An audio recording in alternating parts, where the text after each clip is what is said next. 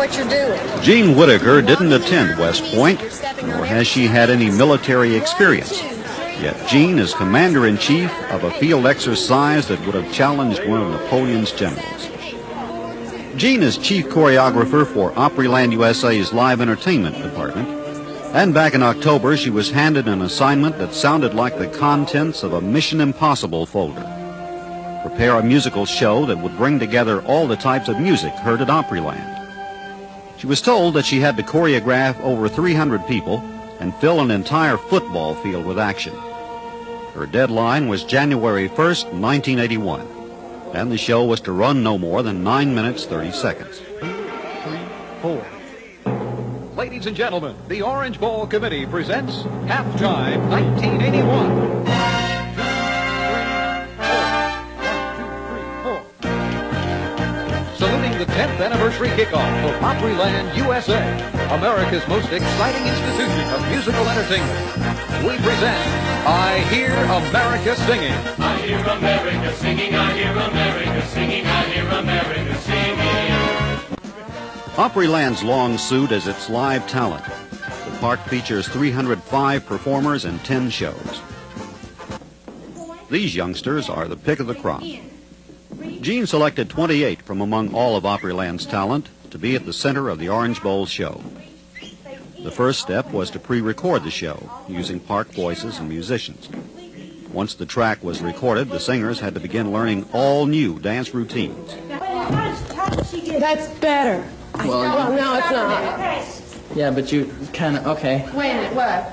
While Jean was in Miami trying to whip her troops of non-dancers into shape, the Opryland professionals had to wing it on their own. For several rehearsals, it was choreography by committee. Because we don't know. Because Jean hadn't said. You know what? If we set what we want and that works, and we show it to Jean, and she says, "Oh, that looks fine," this looks work she has to do. An appearance by singer Jerry Reed will put the icing on the show, but the last 45 seconds should equal the burning of Rome and the Warren G. Harding inauguration for action and fireworks. Then when Jerry Reed's number is finished, during the chimes that go into the final I Hear America Singing, the stage, the field, and the entire stadium is blacked out, and timed with the music there are rockets which come from the 2 points in the center of these starbursts in time with the music on beat. Then that blacks out totally, and as we go into the final I Hear America Singing, the stage is filled, or the area is filled with fireworks. And as the number ends, those 4 top hats that I mentioned earlier, the lights in the stadium come on. All of the people that have been in the show are around it. The top hats have opened, and balloons come out.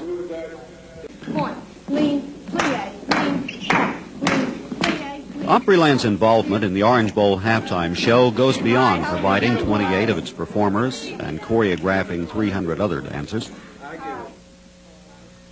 The Bowl show also presented a major challenge to this woman. Kate Knies is head of Opryland's large costuming department. Kate and her people were assigned the task of modifying hundreds of park costumes to fit the Miami recruits who will fill out the show.